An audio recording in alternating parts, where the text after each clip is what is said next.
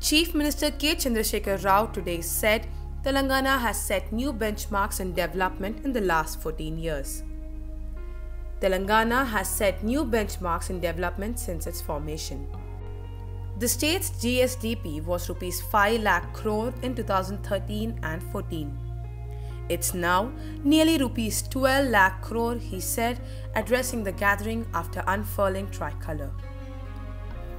KCR unfurled the national flag on Telangana Jathiya Samaikyatha Dinotsavam to commemorate Hyderabad's merger with the Union of India 75 years ago. He hoisted the tricolor a few minutes after Union Minister Amit Shah at the parade ground. In his speech, KCR briefly discussed how the princely state of Hyderabad became a part of independent India. He recalled the struggle and sacrifices of freedom fighters who fought for Hyderabad's liberation.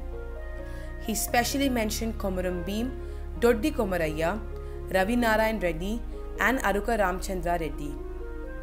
United Andhra Pradesh was formed in 1956. Citizens of Telangana have felt inferior to Andhra Pradesh citizens since its inception.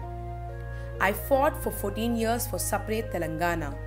The state was finally formed in 2014, he said.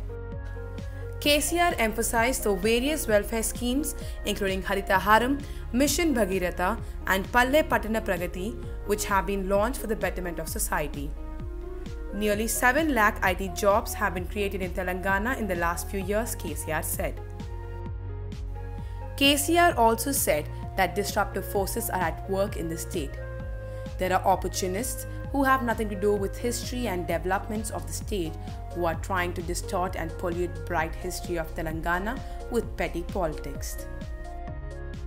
I only hope that peace remains in Telangana and that there is no unrest, KCR said. The rate at which development is taking place, I am sure we will soon become a top-notch state in the country, he added.